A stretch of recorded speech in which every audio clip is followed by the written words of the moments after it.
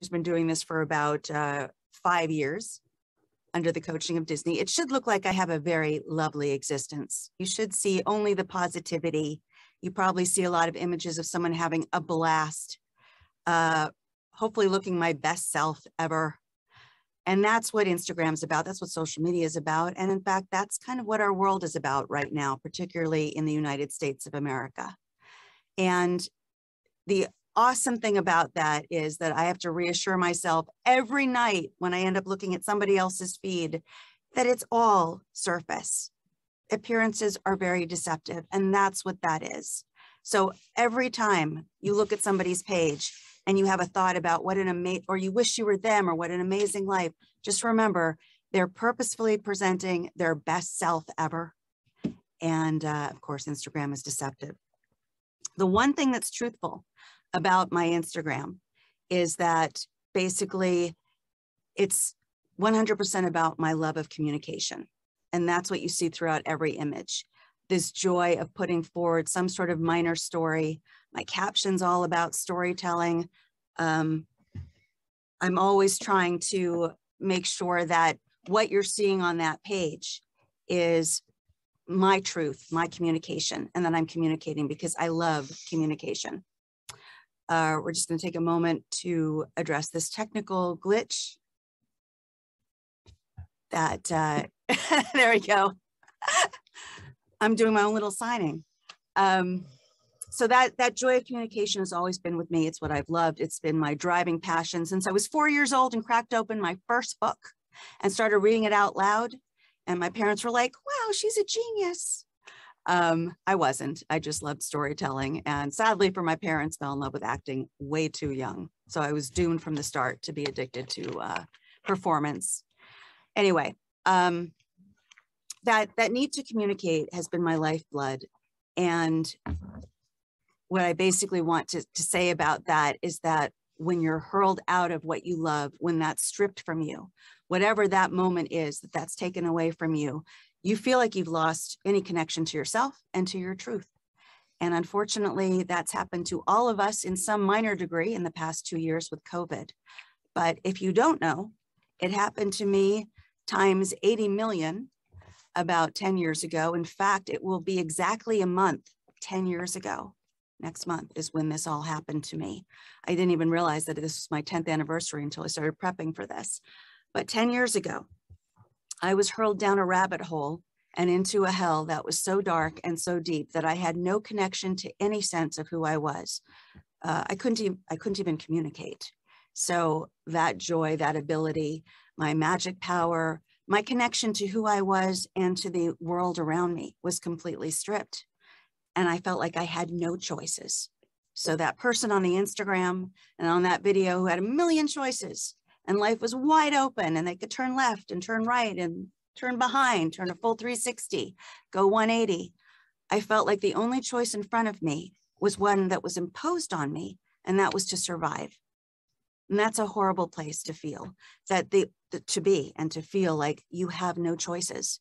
In fact, it felt like I had no choices, and the only choice was what people were telling me were my choices. And I can't think of a more distancing, more alienating, more isolating and lonely feeling than the fact that you are just stuck.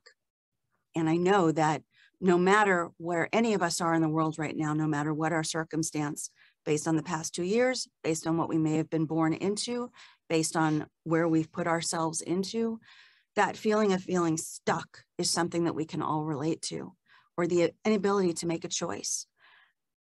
The only choice that I felt like I had, and it's heartbreaking even now to look back on it, but the only choice I felt that I had was maybe to somehow stop feeling what I was feeling. And that's when you know you've hit your absolute low. I didn't like drugs. I didn't like the feeling of disconnecting from my thoughts. So unfortunately, painkillers were not really an option for me, which probably would have helped numb some of what was going on, because the pain from what I went through was so excruciating. I'm sure that some of you have read about the story. A lot of you probably haven't. So I will give you the nutshell just so that you can relate to what I'm talking about and what that hell was. All of a sudden, out of nowhere, I was diagnosed with something so rare that all the doctors and specialists here in Los Angeles and in New York had problems identifying it at first. It was called dermatofibrosarcoma protuberans. That's terrifying. And what it was deemed fatal because of where it was located. It was underneath my brain, literally looked like it was connected to my brain stem and behind my jaw. And it was impossible to get a clear angle at it, but it was huge. It was the size of a golf ball. And it was a very rare tumor that had been just in existence for God knows how long. No symptoms, no pain. But there was something very slight that I started to detect when I would do voiceover, and it was a little tiny catch at the back of my jaw. That's it. Had I not even been in tune with that, it still would be there. And it was a ticking time bomb. And I had about 3 to 5 more years before they could guess that it would basically dissolve and turn into brain cancer. That's terrifying. And that diagnosis got handed out of the blue, and I was told that it was fatal. Most of the specialists that I went to couldn't even figure out how they would get to it, because to get to it would destroy me. So my only option was to either live with it and live out the rest of my days with it, just waiting, or to keep looking and seeking and trying to find somebody who would address it. I got really lucky, if you want to call it lucky in these circumstances, and found the one maverick doctor, an amazing brain surgeon who was willing to give it a shot, but he warned me that in going in there, there was the possibility that while they may save my life, and he was pretty sure that he could, there was a very good chance that it would affect my ability to ever speak again, in that they'd have to sever my facial nerve. And if you don't know what that means, it means that I would be cut off from any ability to move my face. There was also a good chance that it would sever my ability to hear. So I would be left basically deaf and mute. So I went literally overnight from being this sort of thriving voice talent who loved communication, who lived for that experience of exchanging and telling stories, to being told that one day, very soon, I may be unable to move my face and speak, and that I might well be deaf. On top of that, I would be disfigured, and I would be temporarily disfigured, grossly temporarily disfigured, while this was all being taken apart and put back together. And there was a good chance that they may be able to reconstruct everything, but it wasn't a guarantee. So that's what I walked into 10 years ago in 2013.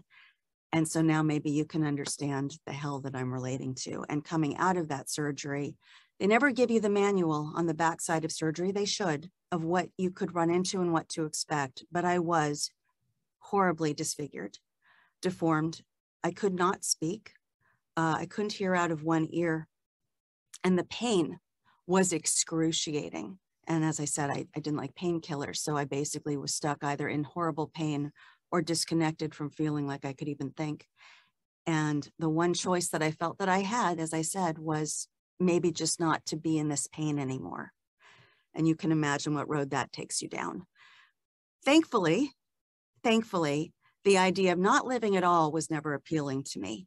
But I did feel locked in a hell and in a prison and in a dark chamber that I had no idea how I was going to let myself out of.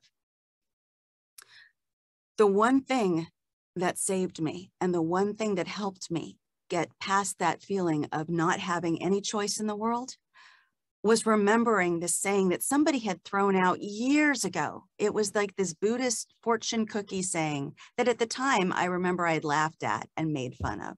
I'd actually said something sarcastic. It feels like maybe the Mad Hatter's riddles that he threw at Alice when she was trying to find her way out of Alice in Wonderland. But it was that in every moment we have a million choices.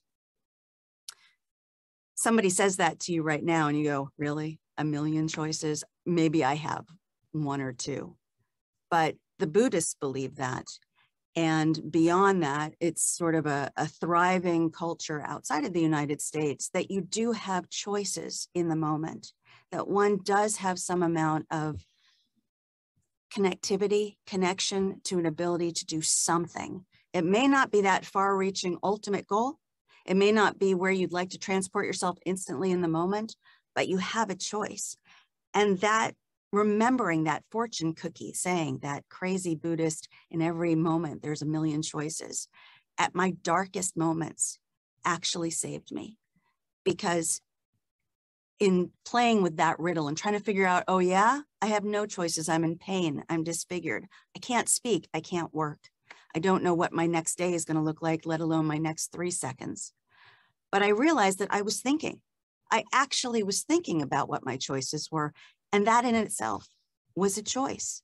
I had made the conscious decision to start examining what my choices were. I know that sounds nuts, but it's the truth. I was now thinking not about how stuck I was, but what the hell were my choices? Okay. With that thought, incrementally, I mean, I'm talking like microscopically, I realized that I could make little tiny moment-to-moment decisions. Left, right, forward. Try to take a sip of water, don't. Ask for some help, don't. Take a nap, don't. Again, we're talking microscopic, not dramatic, not interesting. But it literally was this sort of tiny, incremental, moment-to-moment making choices that at least gave me the feeling like I could do something other than be stuck and feel locked. And just by focusing on that, again, incrementally, baby steps, they call it, I found myself from moment to moment healing through the experience and getting to the next step. It was a long road. If you look at me right now, hopefully you're thinking, wow, I can't even tell. But it took a lot to get back to that.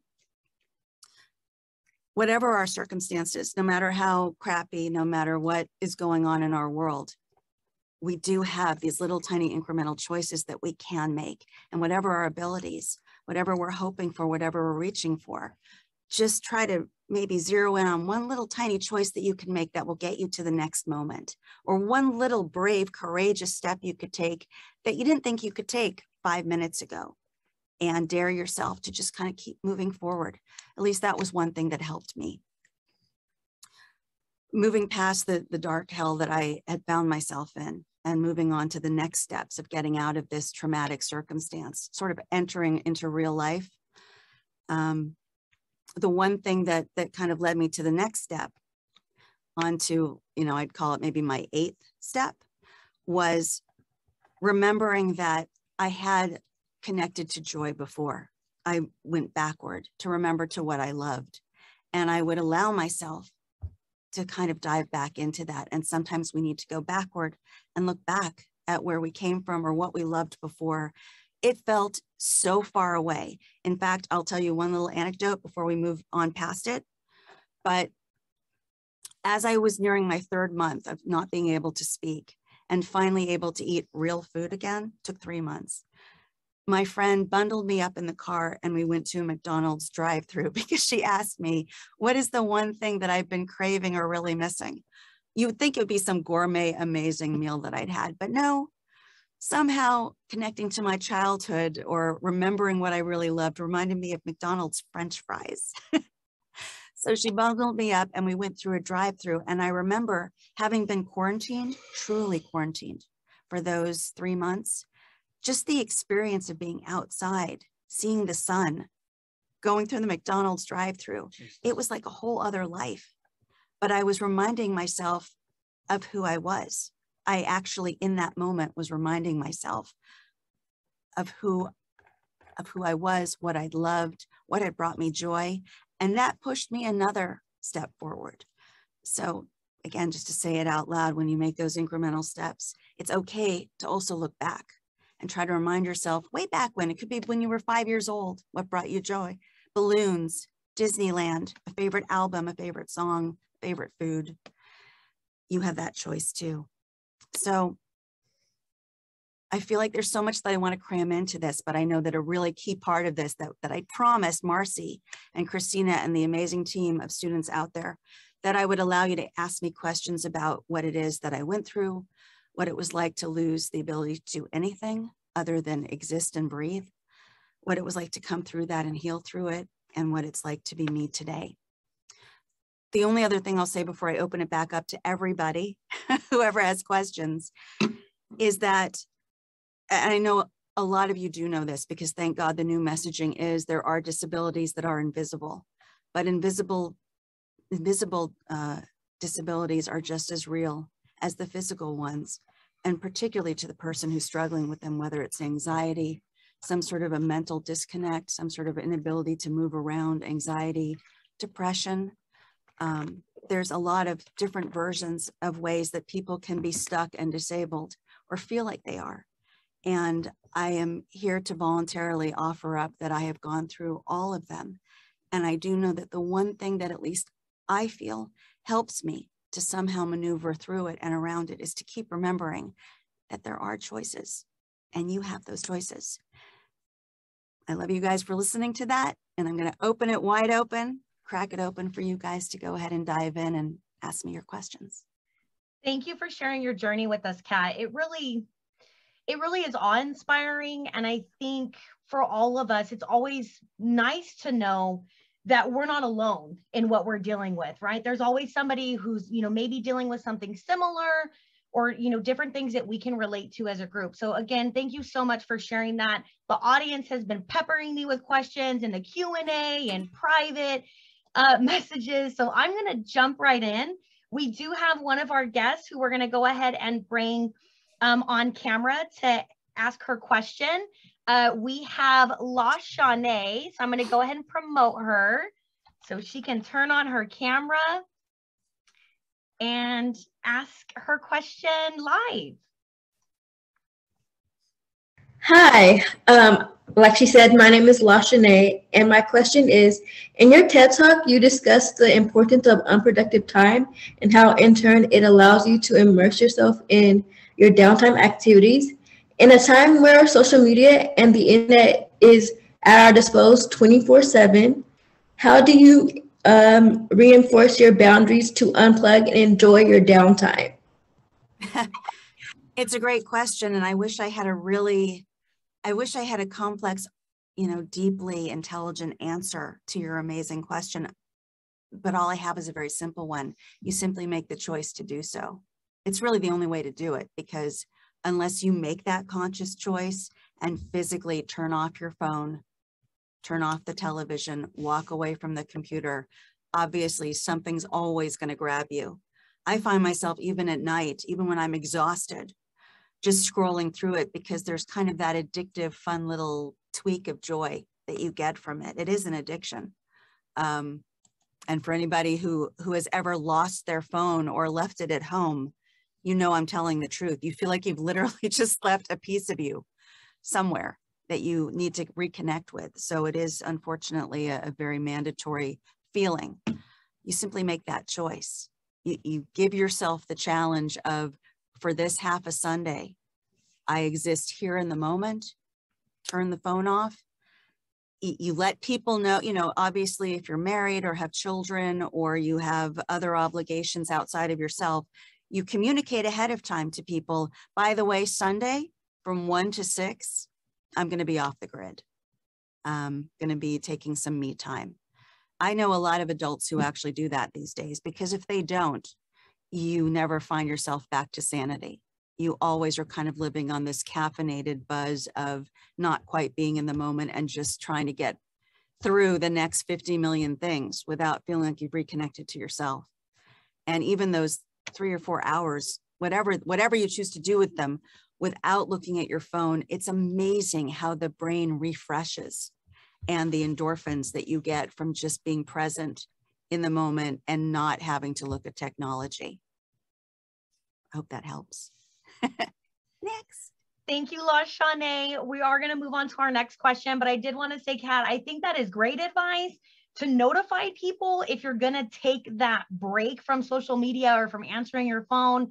Because I'll tell you what, when my mom calls and I don't answer, she immediately goes to that I'm lying in a ditch somewhere. So I think that's great advice. Thank you. We're going to go ahead and bring up Jade Romero to ask her question as well. So I just promoted her to a panelist. She should be coming on.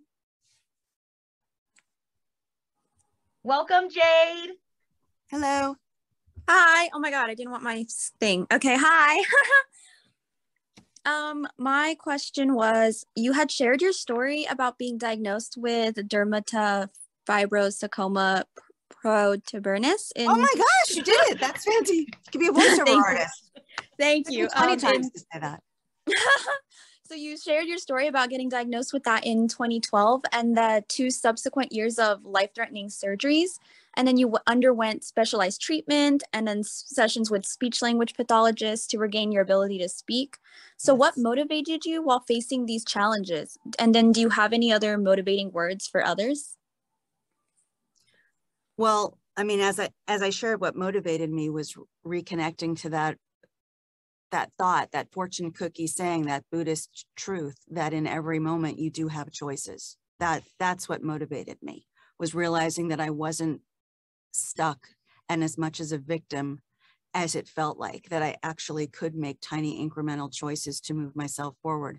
They weren't always fun choices. And again, like I said, it's not like I could snap my fingers or rub on a lamp and say, I wish I were now in Hawaii looking like myself and, you know, booking an amazing gig. I could make incremental choices that would at least help me feel like I was getting somewhere, moving forward, slowly, tiny. And then, as I mentioned, you know, reconnecting to things that had inspired me when I was younger, like the McDonald's French fries, but other things, remembering what had given me joy, why I'd gone into voiceover, going back down memory lane as to what originally had motivated me to get there in the first place, were lifesavers at that time. Thank you. Of course. Thank you. All right. So I do have another question from someone who we're going to promote to a panelist. Elizabeth Powers, we're going to be promoting you if you're ready to ask your question live. Just promoted her to panelist. She should be coming on any moment. Here we go. Welcome, Elizabeth. Hello. Hello. My question is, it is apparent that you voice over for a lot of Disney-related movies, like Tarzan and Tinkerbell. What impact did these roles have on your career? Oh, that's a good question. What impact? I don't think they really had like an impact on my, if I'm being authentic, I don't think it really impacted my career, other than the joy of booking those and adding another great credit to my resume and the confidence that that gives you. I think every actor, I can speak on behalf of all of us, from Julia Roberts and Brad Pitt on down to us voice talent. What connects us to acting is an addiction to that feeling of we did something that somebody else loved. That's why we do what we do. We love, if it's not literal applause, we love that vibe of somebody loved what we did performance-wise. And so when you get a booking like that, it just sort of feels like this major validation and pat on the back to just keep going. That's what makes acting so tricky, because you audition constantly, but you only know if you're doing well, usually, if you book something. And you can go months sometimes without booking something new. So to keep that motivation and drive, that's the fun part of being a working actor. Fortunately, if you keep going, it's not months in between, but it can feel like it. So I would say that the thing that those two roles gave me was this sort of pat on the back that I was in the right direction and just keep doing it. I heard by the way, if everybody can hear this, I heard a great saying from a famous artist. I don't know if any of you out there will know who he is. He's way before my generation also, but Andy Warhol was this famous painter. And someone once asked him what was the key to his success. And his answer was, while I am waiting for everybody else to get back to me as to whether or not what I'm doing is any good, I just keep doing it. In other words, he's not waiting for the validation. While everybody else tries to decide whether or not his art was good, he just kept making it. And I think in a sense, as an actor, that's what you kind of have to keep doing. Is I may or may not hear from anybody. I may get a call back. I may not. I may get a gig. I may not. But I'm just going to keep doing what I'm doing, because eventually it does stick if you're persistent. So I hope that is a fuller 360 answer to your lovely question about what those two roles, what the impact they had on my career. Thank you, Kat. And thank you, Elizabeth, for joining us to answer that question. I am going to go ahead and promote our next individual who had a question for you. So Sam Santos, we are promoting you to panelist now. Hello. Thank you. Sorry about that. It made me rejoin. So my question for you, Kat, is what recommendations would you give to someone wanting to get into voice acting? Well, that is a great question. And I get asked that probably about 20 times a week on social media. And it's a great question. Probably the first thing that I usually do is I throw it back to somebody and I try to ask them, why do you want to get into voiceover? Why do you think you want to be in voiceover? Because just answering that question alone does help you lead you to next steps or not. A lot of people, again, I'm not saying you, but a lot of people ask that question because they think it looks so easy and effortless, or it looks like such a cool thing to do. That's so much fun and a great way to make money and become minorly famous, maybe. I can reassure you on that point. It's not easy. It's not effortless. And it's a lot of training to even get to your first audition. And I know the person on the other side of the glass knows that well because he offers amazing voiceover classes to those wanting to get into it. So I'm going to take a moment and just say Real Voice LA, like them, follow them on Instagram, and they teach amazing classes. But ask yourself first why you want to go into it, because it's not